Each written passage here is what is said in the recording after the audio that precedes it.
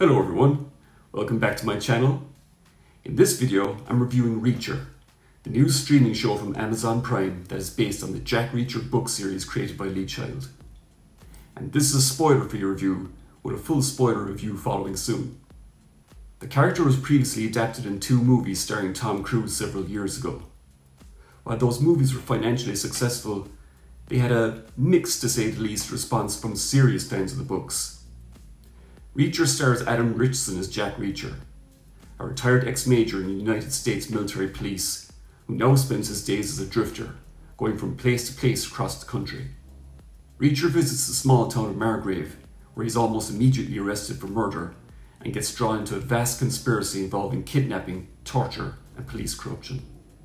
With this series serving as a reboot of the Jack Reacher franchise, the show's creators have decided to go back to the very first book of the series, Killing Floor, published way back in 1997. This was a very wise decision, as while the books are fairly standalone and can be read in any order, it was the first one published, so it's fitting that this is the one that they chose for the first in what will hopefully be a long-running TV series. Also, the story's small-town setting was no doubt more conducive to a television budget. While the book was released 25 years ago, this adaptation is updated for the present day. Now we have to talk about Adam Richson, and I'm glad to say that this guy is just perfect casting as Jack Reacher. In the books, Reacher is described as being over 6 feet tall and built like a tank. From the moment that Reacher appears in the first episode, Adam Richson just embodies him in every single way. Richson is a giant and physically very intimidating, just as Reacher should be. Now, this would all count for nothing if his acting wasn't up to much, but it really conveys the unique characteristics of Reacher. He has a dark, sarcastic sense of humour, usually after he does something particularly violent to an opponent, and also conveys what I call the Sherlock Holmes element of the character.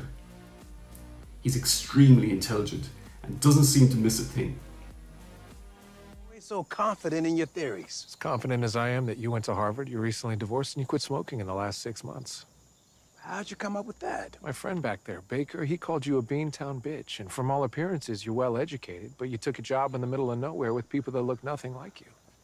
You're stubborn, you have a chip on your shoulder, you don't care if your coworkers like you. A guy like that doesn't go to BU, he goes to Harvard. To show those blue-blood assholes what he's capable of, am I right? You're also about 40, which means you did your 20 at Boston PD to get your pension so you can afford a proper Southern suit, but you still look like Black Sherlock Holmes. Means no woman in your life making sure you dress right. Death or divorce. At your age, divorce is a higher probability, but you still wear the ring. By the wear on it, you play with it, obsess over it. Like I said, you're stubborn. What I really find interesting in Richson's performance is that he actually underplays it in some ways. There are several scenes where it'd be very easy to overplay how tough he is, but he's smart enough to know that his physical appearance does a lot of that work for him. When he's talking to certain people he's about to beat up, he does it in a kind of, I'm going to beat the hell out of you, I just haven't done it yet kind of way. While Reacher is extremely tough and may even appear slightly sadistic at times when it comes to killing, he has a surprisingly tender side. We get several flashbacks to his childhood and his relationship with his brother Joe and his mother. He also really likes dogs, which is conveyed in a minor subplot where Reacher takes care of an animal that he suspects is being mistreated by its owner.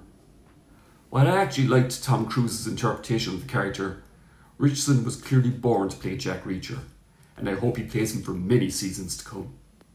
Reacher also stars Malcolm Goodwin as Detective Oscar Finlay, who helps Reacher investigate the conspiracy in Margrave. Finlay is the complete opposite of Reacher, who appears very by the book and doesn't approve of Reacher's blunt instrument approach, but they make a very interesting pair, and a lot of their interactions lead to some of the best humour in the show.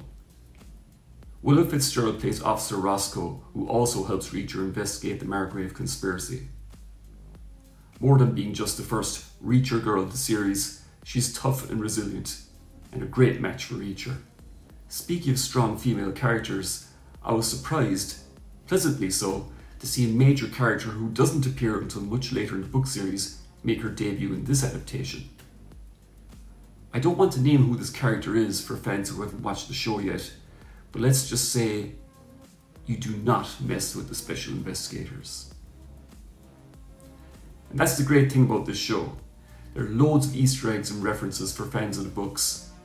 I don't want to go into too much detail about them until my spoiler review, but I just love the fact that one of the episodes is called Reacher said nothing. As far as the action in this show is concerned, it's got some of the best fight scenes I've seen in a television series for a long time. Reacher seems to get into at least one big fight in every episode. A particular highlight is a confrontation with an assassin during a visit to New York. It's definitely not for the squeamish. Those of you who have seen it know what I'm talking about. What's interesting though is that a lot of the show's best humour follows some of the most violent scenes. So even though you're squirming in your seat one minute, I guarantee you'll be laughing the next. Overall, this is a fantastic first season for Reacher.